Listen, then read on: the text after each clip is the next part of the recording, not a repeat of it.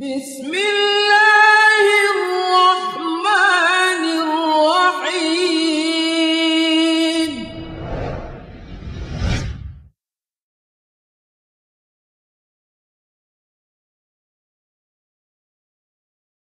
إن الحمد لله تعالى نحمده ونستعينه ونستغفره ونعوذ بالله من شرور أنفسنا ومن سيئات أعمالنا. من يهده الله تعالى فلا مضل له ومن يضله فلا هادي له، وأشهد أن لا إله إلا الله وحده لا شريك له، وأشهد أن محمدا عبده ورسوله صلى الله عليه وعلى آله وصحبه وسلم تسليما كثيرا. يا أيها الذين آمنوا اتقوا الله حق تقاته ولا تموتن إلا وأنتم مسلمون. يا أيها الناس اتقوا ربكم الذي خلقكم من نفس واحدة وخلق منها زوجها وبث منهما رجالا كثيرا ونساء، واتقوا الله الذي تساءلون به والأرحام، إن الله كان عليكم رقيبا. يا أيها الذين آمنوا اتقوا الله وقولوا قولا سديدا يصلح لكم أعمالكم ويغفر لكم ذنوبكم، ومن يطع الله ورسوله فقد فاز فوزا عظيما. أما بعد، فإن أصدق الكلام كلام الله، وخير الهدى هدى محمد صلى الله عليه وسلم، وشر الأمور محدثاتها، وكل محدثة بدعة، وكل بدعة ضلالة، وكل ضلالة في النار. All perfect praise is due to Allah the Almighty, the one and only, the Creator. I testify that none is worthy of worship except Allah. And I testify that Muhammad sallallahu alayhi wasallam is his final prophet and messenger.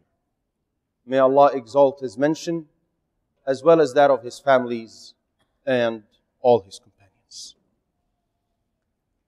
Last session, we stopped at verse 12 of Surah An-Naba, where Allah Azza wa Jal addressed the issue of the mountains, the heavens. And we mentioned the narration of Ibn Mas'ud, may Allah be pleased with him, that is reported by Al-Imam Al-Bayhaqi, that the distance between each two heavens is a traveling distance of 500 years. And that the thickness of each heaven is also a journey of 500 years. Let me elaborate a little bit more on the issue of the heavens. And let me quote a couple of narrations, the first of which was by Ibn Abbas, may Allah be pleased with him, that the similitude of the earth to the heaven is the similitude of a ring that you throw in an open desert, and the similitude of the first heaven as compared to the second is like a ring thrown in an open desert, and likewise in each one of the heavens to the next after it. Abu Dharr al-Ghifari, may Allah be pleased with him, narrated that the Prophet sallallahu alaihi wasallam said, the seven heavens, when compared to the kursi, and the kursi, as Ibn Abbas, may Allah be pleased with him, said, he said, the kursi is the place is the stool for the feet to set on. He said, sallallahu alaihi wasallam, the similitude of the seven heavens, when compared to the kursi, is like that of a ring thrown in an open desert. And the similitude of the kursi when compared to the throne of Allah, the Almighty, the Magnificent, is like that of a ring thrown in an open desert. Ibn Abbas comments saying, no one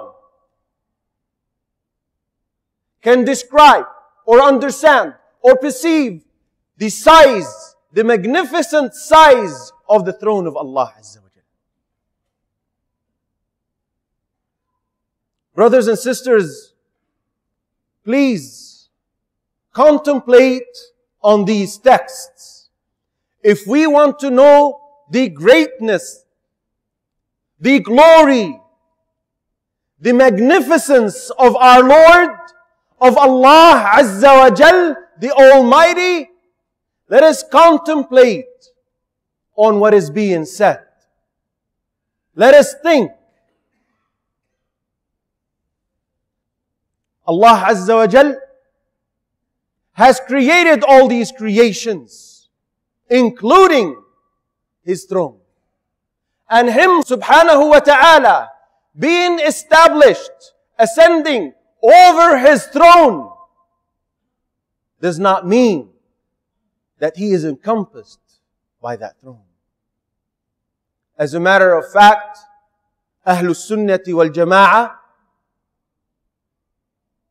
firmly believe and affirm the attribute of istiwa, ascending above His throne to Allah Azza wa Jal, unlike other deviant sects who negate that, who change the meaning of that, and haven't touched upon the issue of the attributes of Allah Azza wa Jal.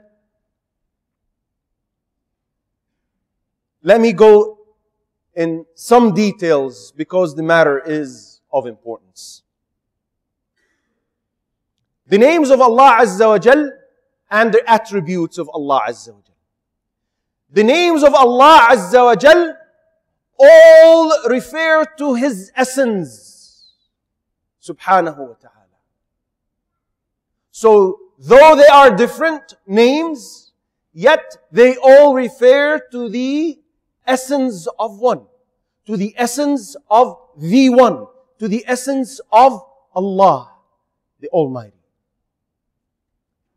Whereas the attributes of Allah differ because of the difference of the meanings they hold. Ibn Taymiyyah, may Allah have mercy upon him, stated something similar to that. He said, we know that all the names of Allah, the Almighty, agree in that they all refer to the essence of Allah Azza wa Jal. Even though they are different and have different meanings, yet they are in agreement in the sense that they all refer to the essence of one entity, to Allah Azza wa Jal. Allah Azza wa Jal. And this is where many sects deviated. When they did not apply the saying of Allah Azza wa Jal in the Quran, in verse 11 of chapter Ash-Shura, لَيْسَ كَمِثْلِهِ شَيْءٍ. There is none like unto Him. There is none like unto Him. And this verse, when it was not applied, when it was not understood and applied properly, people deviated. People slipped away.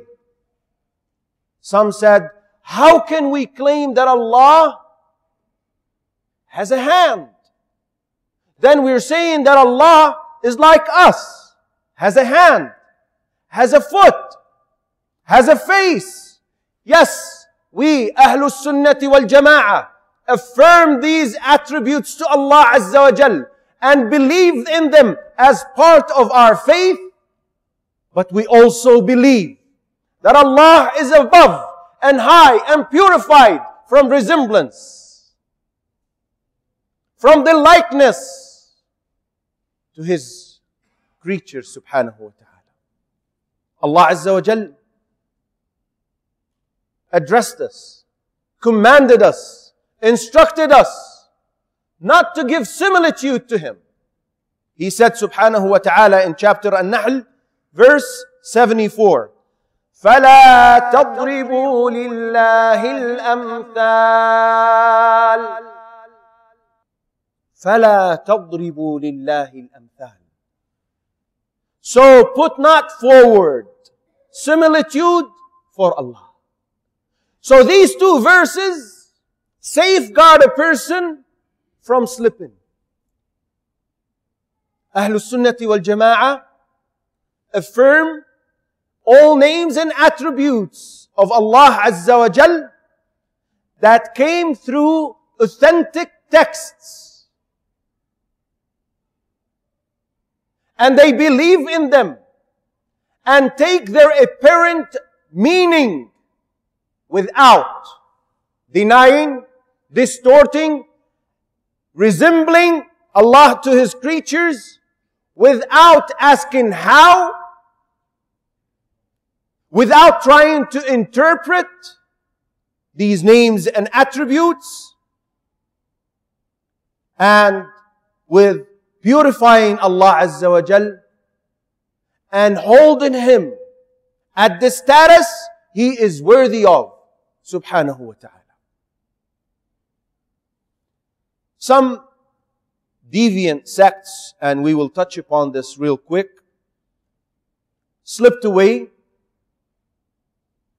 The Jahmis, who are followers of Jahm ibn Safwan, negated both names and attributes of Allah, and that's why scholars ruled them to be out of the fold of Islam.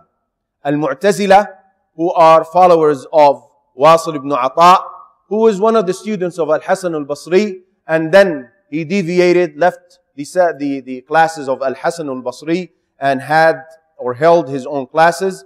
And the followers of this school or of Al-Mu'tazila, they affirm the names of Allah Azza wa Jal, but they strip it from its meaning. They say Allah is hearing, but without hearing. We don't know how hearing is, and we don't know what. So they affirm the name, but they strip it from its value and essence. And they negate and reject the attributes of Allah Azza wa Jal. Al-Ash'ari, followers of Abu al-Hasan al-Ash'ari, who deviated, or rather who split from Al-Mu'tazila after he had a dispute with his Sheikh Abu Ali Muhammad al-Jubba'i. But later in his life, he renounced his own school and he went back to the school of Ahlul Sunnah wal Jama'ah. But his followers affirm the names of Allah and some of the attributes of Allah. The most famous narration is that they affirm only 7 attributes of Allah Azza wa Jal and then deny everything else. Last example I want to mention here is Al-Maturidiyya. They are followers of Abu Mansur or Abu al-Mansur al-Maturidi. They're very similar to Al-Ash'ari. They affirm the names of Allah Azza wa Jal and some of the attributes of Allah Azza wa Jal. With this we will conclude this session and continue inshallah in the following session. وآخر دعوانا أن الحمد لله رب العالمين سبحانك اللهم وبحمدك أشهد أن لا إله إلا أنت أستغفرك وأتوب إليك.